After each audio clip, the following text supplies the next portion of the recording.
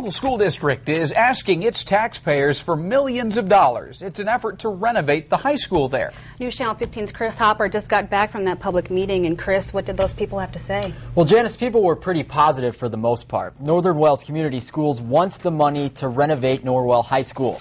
School officials say Norwell needs a new roof, a new heating and cooling system, new brick, new windows, an updated kitchen, and a complete security system.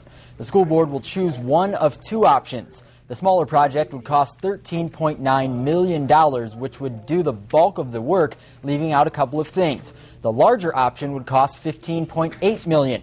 So how would this impact taxpayers? Well, a person with a $100,000 home would pay anywhere from $42 to $57 more a year, or $3 to $4 a month. That all depends on which construction plan and payment plan the board chooses. It appears, though, it's money the taxpayers are willing to fork over. To me, this all looks obvious that it needs to be done. And in this day and age of security and concerns, and we've seen over the nation people going into schools and causing terrible events, that is a real big concern. To bring new development into the area, people look at the schools. To bring new people into an area to develop housing, they look at schools. This is the face of our community.